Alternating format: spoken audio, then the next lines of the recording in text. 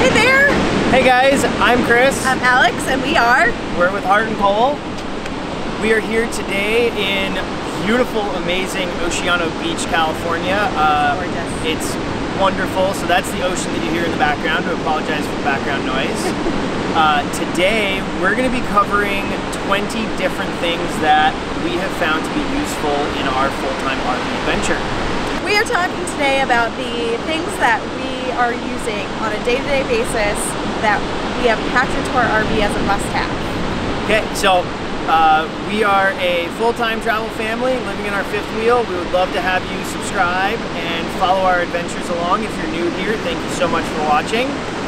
So what you see here in front of us is your super basic stuff that you need for RVing, and honestly, this is not what we're going to be talking about today. This is the stuff that you're going to take with you no matter what. It's still important, but it is not what we find as the extra useful hints. These are just the no-duh basics of RVing. Yeah, this is stuff that you have to have. Except for this, we've honestly never used this. But yeah. Water hose, water filter, leveling blocks, power adapters, all this stuff. Hey. I wish this was hooked up. Thanks. Is 100% totally useful, but not what we're going to be talking about. So we're going to break this video into two different sections. Sorry. My bad. Okay. Sorry.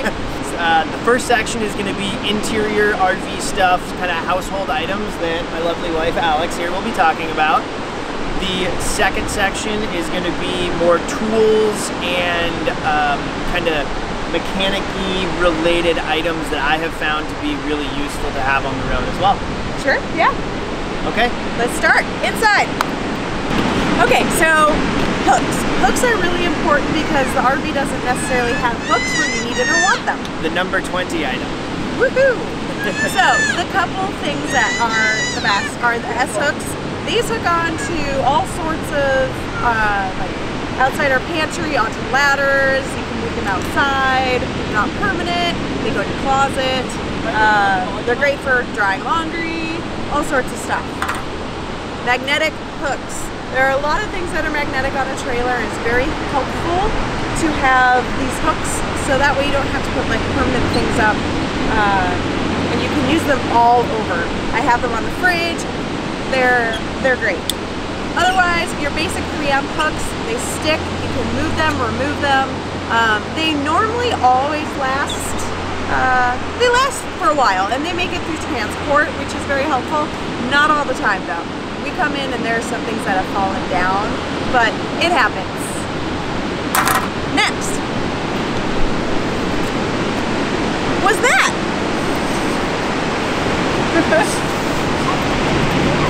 19. This is a little mini dustpan and dust broom. This is awesome. I use it all over the trailer. You can, when you're boondocking, don't necessarily have the power for a vacuum, so I don't use it all the time. Good old broom, dustpan sweep. That is the way to go. Next, foldable ladder. This foldable ladder folds down, obviously, and stores flat. This is super, super helpful. You can put it away when you don't need it, which is awesome because, you know, in an RV you don't have a ton of room. Bring it out. We use it. The boys use it. I use it because I'm a little bit shorter. These are motion detector lights.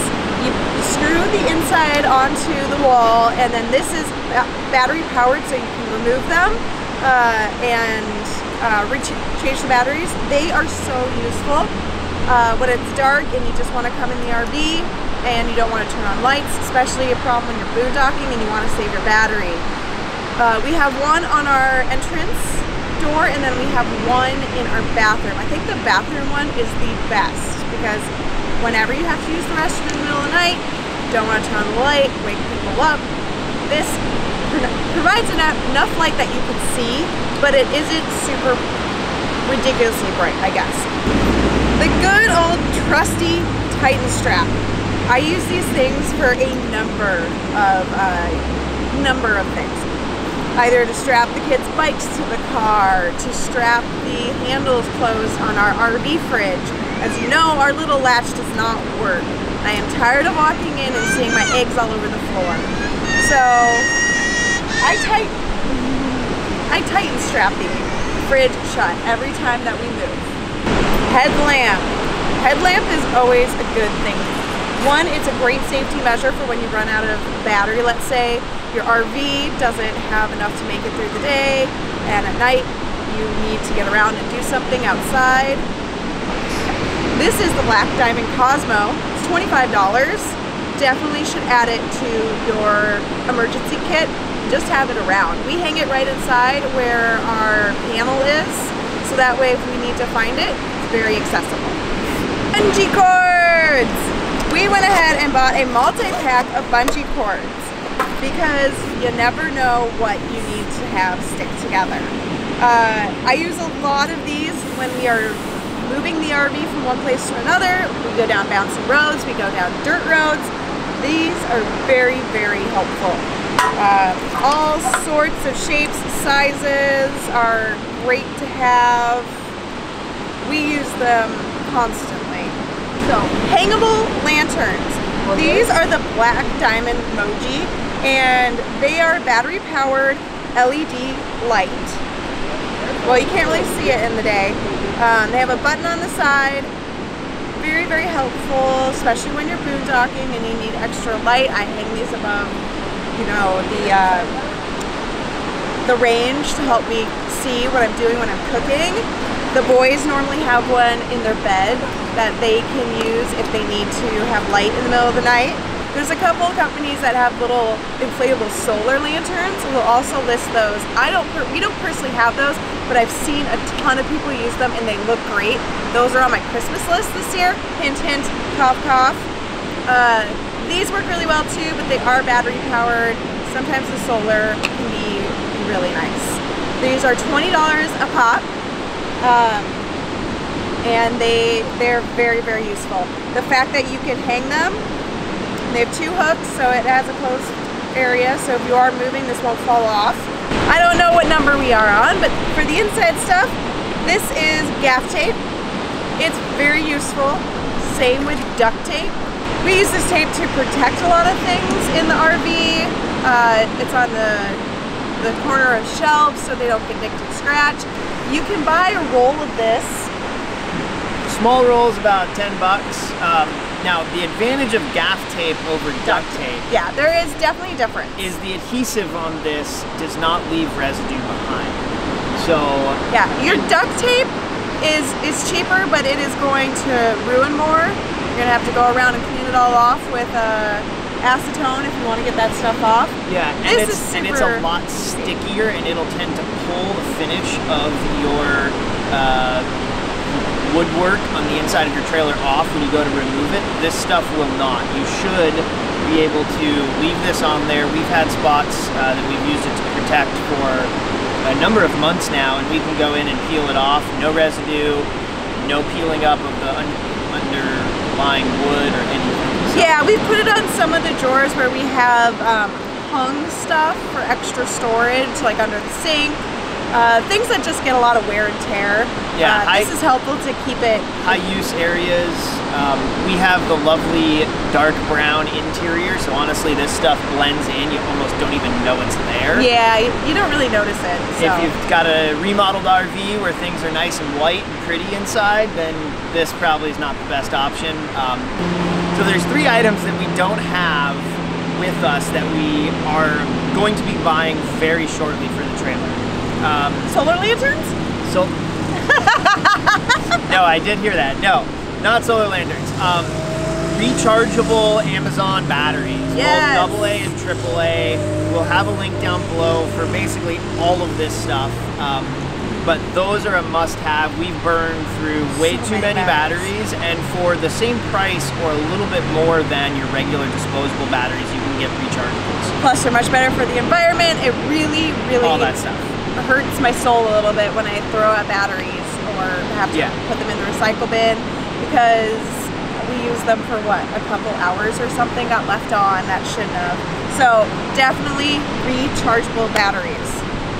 The other is a large outdoor rug to go in front of our door. Being here at the beach especially, really, really wish we had something that we could walk onto before we walk into the trailer. Yeah. That's happened in the desert, where rocks, it's muddy, mud. you name it. Having a rug outside the front of your trailer to help keep dirt from going into the trailer is a must-have.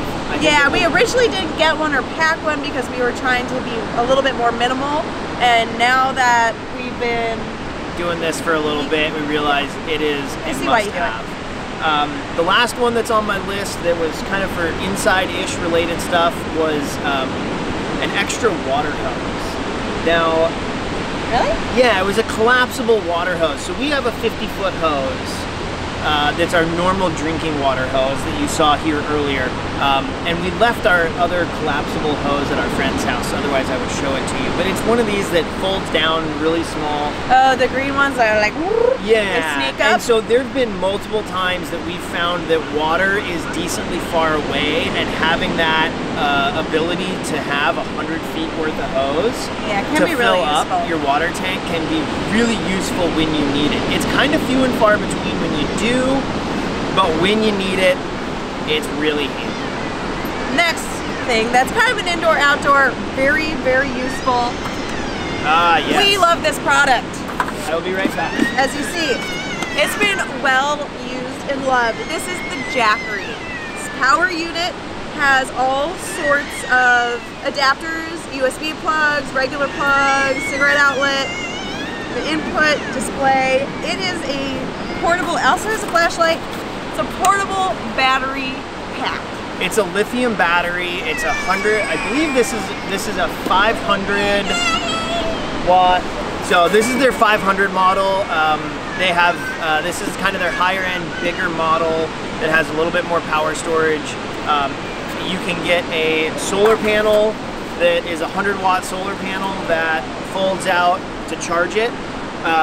So honestly, this setup for us boondocking has been amazing. We have solar to recharge our battery bank in our RV, but because it's laid flat on our roof right now in the middle of winter, we're not getting a really good charge rate. So having an extra solar panel that we can use this to charge our computers and our phones and any of that other small electronics to help reduce the drain in our batteries to make everything go just a little bit longer so we run our generator a little bit less has been incredibly helpful. These are around $400. Yeah, now that we've been... And this is like $150, so all told, this is a fairly expensive setup. Oh, but it's totally worth it. It is amazingly worth it. Durability-wise, on this solar panel, a quick anecdotal, I do not recommend this, but... Christopher left it on our dock over the summer to charge. It got blown off of the dock and washed into the lake. Now, this was freshwater, but it was in a rough shore situation on the beach, getting washed ashore for over an hour, fully submerged. Don't do this at home. I figured it was garbage after that. Yeah. I planned on throwing it out, threw it on the roof of our cottage, got it nice and dry and hot. It works 100% great. I cannot believe it. So, it's amazing. Again, don't recommend leaving it out in the rain for whatever reason, but this thing... It's not going to charge in the rain. No, it won't. This thing worked amazingly well. Okay. Probably one of my favorites. Should we move on to the tools? And wagon. I didn't do the wagon. Does it fit on the table? No. No, it does not fit on quite. the table. This wagon has seen better days. We've used it a whole ton. It's a collapsible wagon. Now it fits on the table. Wonderful. This has basically replaced our stroller. I take it shopping, grocery shopping. We drag the kids around in it. I mean, you name it, this thing is useful. The fact that it folds up this small. You have to take your trash out to the trash bin at the RV park. Yeah, I either keep it under the kind of garage area of the trailer or in the back of the truck. Okay. Oh, the table that it's sitting on. Why don't you move that? Okay. This is a collapsible REI. No, not REI. REI table. Oh. Yeah, it's REI. Okay, this is a collapsible REI table. It is very lightweight, as you can see. We love to be outside, especially when we have the back patio down. sitting out there eating dinner. This collapses down smaller than some of the other just cheap white folding tables that you can get. This packs down pretty small. This actually... it's not like a backpack camping table that really packs down, but it packs down fairly good, so we can put it in our under storage and it doesn't take up that much room. Yeah. Up to you. Tools. Sweet. Can you be my Vanna White and bring them over? I can do that. Section 2 of this video, we're going to be talking about tools. And I guess DeWalt power tools are going to be my first item. This flashlight is super handy. I believe it's around 70 bucks. It can stand on its own. It is crazy bright. So if you do ever have to do any roadside maintenance, you can set this up. I believe it has a blinking mode where you can set it up facing behind you if it's at night to warn people that you're there, along with the flashes on your trailer. All around, looks like a flare. Kind of, yeah. All around, having a big, powerful flashlight, super handy, along with all the other smaller flashlights. These other two items are a bit more, let's call it homeowner style, for what a lot of people would think. I have found having these two impacts with us on the road to be incredibly useful. This one, a good old tire iron will definitely do what this accomplishes, but when you have 6 tires on here, 6 tires on my truck, and 4 tires on our car, it's a lot of wheels to take off. We do our own tire rotation, some brake maintenance, and a few other things. So you also blow tires. This one you could maybe do without. If all you're gonna have is something to change a tire, but to have a good heavy-duty half-inch impact drive is unbelievably useful. If you have the space, highly recommend it. 1/4-inch impact driver, just for miscellaneous maintenance, taking screws in and out. It's a pain in the butt using a hand screwdriver, turning screws all the time. So this thing, super handy. These 3 things, as far as DeWalt, let's say, power tools, are my highly recommended items. Okay, next up is a tow strap. This is a must-have. As far as I'm concerned, a tow strap is a must-have in any vehicle, regardless if you're RVing or not. As you can see, our tow strap has been very well used. Some of these instances were actually not for towing vehicles, it was for towing other stuff. But a 2-inch or 3-inch wide, heavy-duty tow strap, 110% absolutely necessary. Here again, we're on the sand right now. If I go to pull out of here, it could very well be using this. If you want to check out this video right here, used it the last time we drove on the beach because I got stuck. This guy, a 3/4-inch shackle. I believe this is a 3/4. Oh no, this is a 7/8 inch shackle. Anyways, this is more like crane rigging type stuff. You would get this at a construction supply house. Or some tow strap kits come with these, but basically having one of these would allow you to connect 2 straps together. I've been in one scenario where having a truck further away than your 20 feet was very necessary. And also, my preference is this webbing loop. I do not like the metal hook permanently attached to the end of the tow strap. The reason being is it limits where you can hook a tow strap to pretty dramatically. This, you can girth hitch it around the axle of a car, you can loop it over a trailer hitch, you can do all sorts of stuff, where if you have that metal hook is super limiting to like just hook a tow hook. Or you'd have to wrap the strap around and hope that your hook hangs on your strap until you pull it tight if you're hooking to a trailer hitch. So, totally recommend this.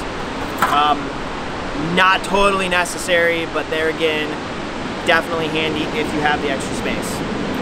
The next item is jumper cables.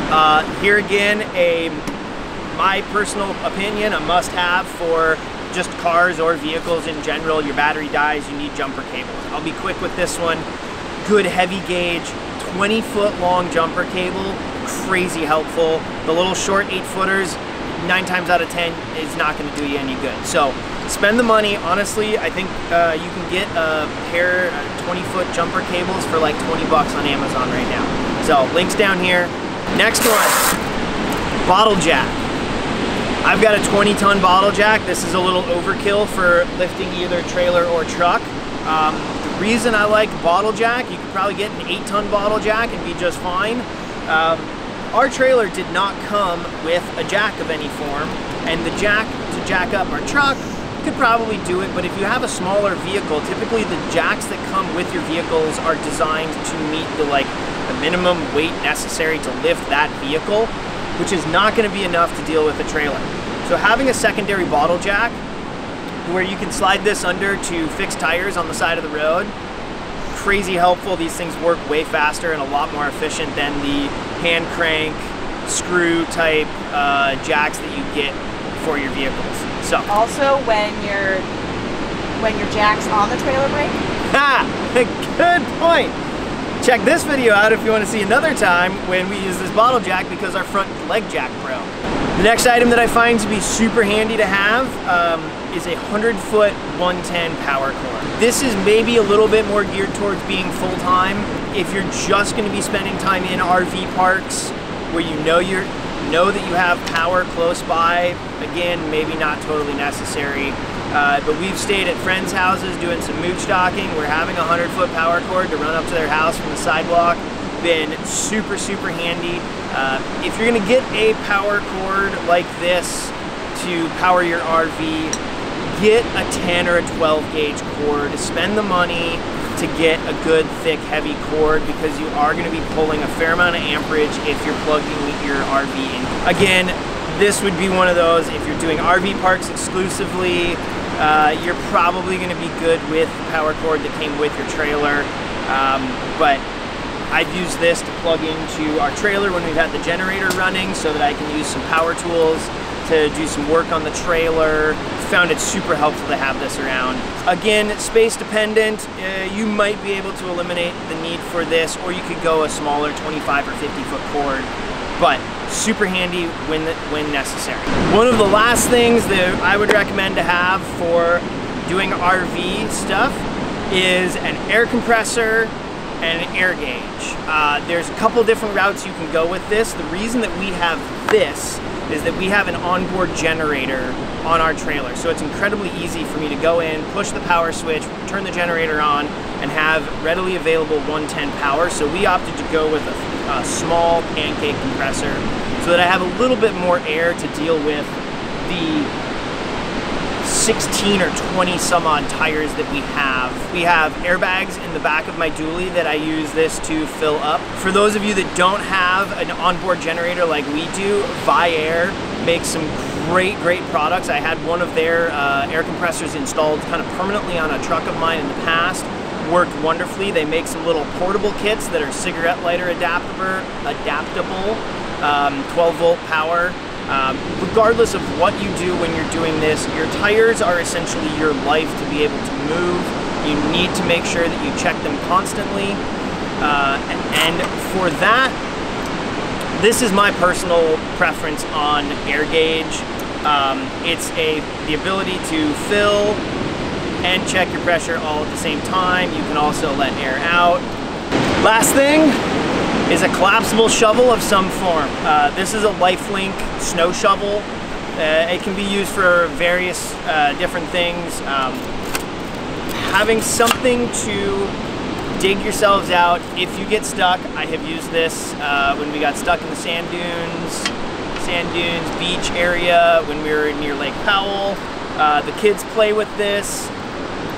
They're just all around super handy to have. Yeah, we actually have a couple of them. I have my Abby shovel with me. I keep it in my car just in case.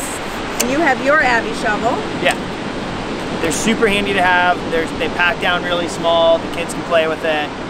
Thank you for watching this. Yeah, thank you guys so much. Hopefully that was some useful information that you can find some of that stuff help you guys along on your adventures. If there's anything that you guys have found terribly useful that we missed or skipped, I'd love to hear from you if you have any other ideas. Love some good recommendations. Yeah, always up for stuff to make our lives a little easier while we're on the road. Don't forget, subscribe, give us a thumbs up if you liked the video, and make sure to keep in touch and follow us along on our adventures as we continue to travel the country. See you on the road. See ya.